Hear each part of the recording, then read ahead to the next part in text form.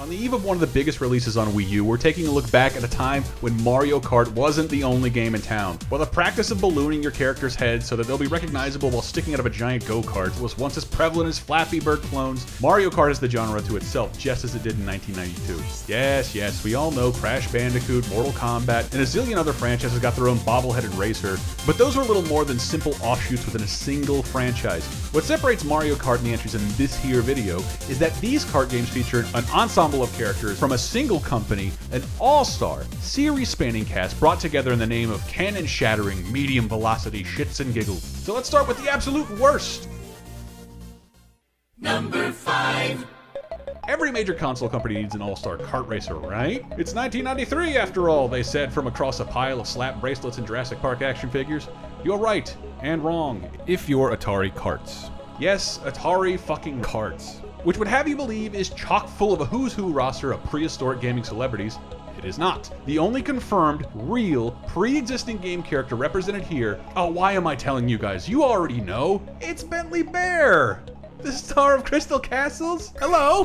Is this thing on? Seriously, every goddamn ridiculous character may be an allusion to some ancient Atari game of yore, hinting at classics like Firebug or Skull and Crossbones. The titles of the racetracks are the only evidence you have to reassure you in your idiotic decision to purchase a Jaguar that this is an ensemble Atari game and it's a name only.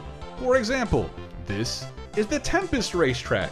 And for you younglings out there, this is Tempest. I'll leave it to you old farts to point out the genuine Atari references I may be missing here. That's what comments are for.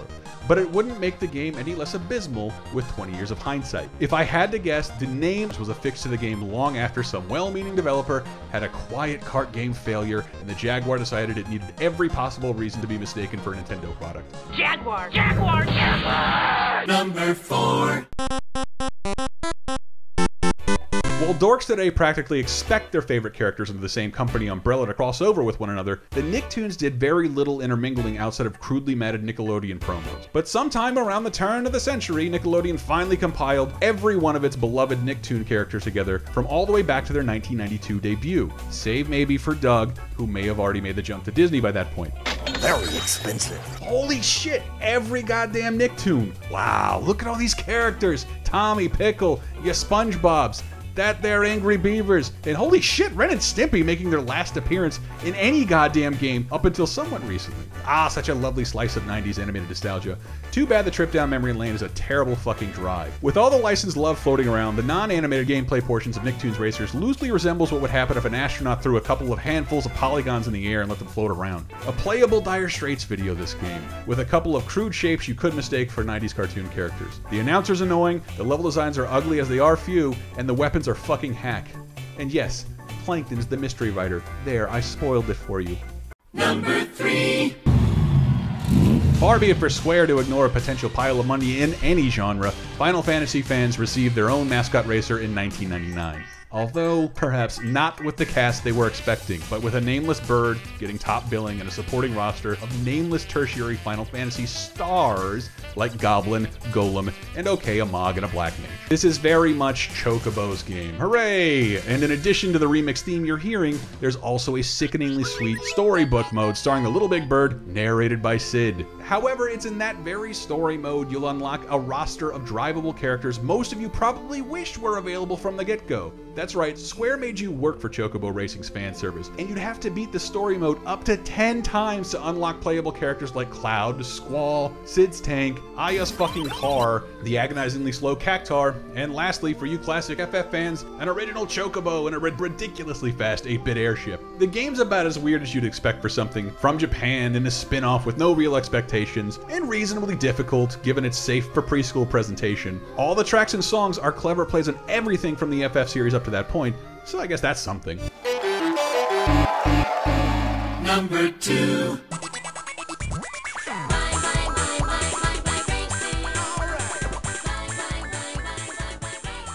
Oh, Konami. You know we love you. Part of you anyway. The part that made more than Metal Gears, the occasional Castlevania title, and certainly not the company that produced more Glee games than Contra games in the last generation. But I suppose you can't fault Konami here for trying, as it rather brazenly created an ensemble Mario Kart knockoff starring its most famous characters.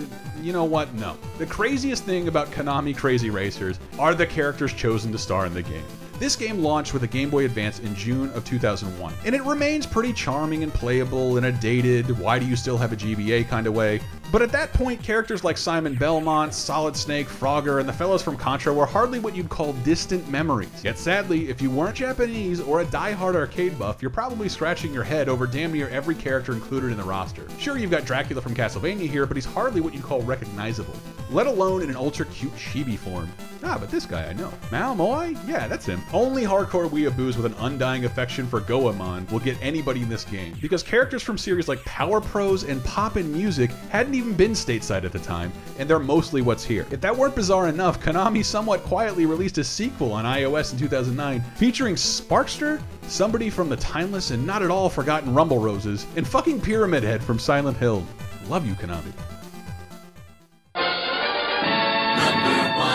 Rumor has it that Sonic the Hedgehog is a fast dude, so it was probably inevitable at some point he would cross paths with a kart racer. However, it didn't happen exactly how you'd think. There's the Sonic Drift series for Game Gear, but they're really more like crude rad racers with stupid power-ups, and if you honestly have any love for any game in this series, it was probably the only game you ever owned, or you're desperately in need of counseling. Sonic would also dabble in karty games, like the on-foot Sonic R, and the irritatingly ubiquitous Sonic Riders series, but it took Sega almost 2 decades to nut up and blatantly steal the Mario Kart formula with Sega All-Star Racing, long after any other developer had given up on the genre completely. Thank God they did, because it's actually pretty fucking great.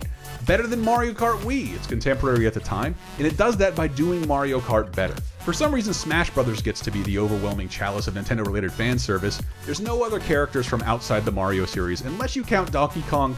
Actually, no, I'm not having this discussion. For some reason, Mario Kart clings to being outrageously canonical when adding new characters to the Mario Kart roster, even if it means combing the dregs of the Mario series for fucking babies and references to people no one remembers. Sonic All-Star Racers said fuck that, and treated its kart racer with all the reverence Nintendo treats Smash Bros. With. Virtua Fighter characters, House of the Dead characters, Monkey Ball, the idiotic Billy Hatcher, Rio from that game that'll never get a sequel, Jet Grind Radio, Samba de Amigo, Opa Opa, Ooh La La, even fucking Alex Kidd got to be in the game, something nobody had bothered to do in the last 20 years. It's a glorious celebration of Sega's entire legacy, with nods to every esoteric little thing that ever happened in the last 30 years, and by that I especially mean the All-Star moves that come with cinematics so long you can't even use them online.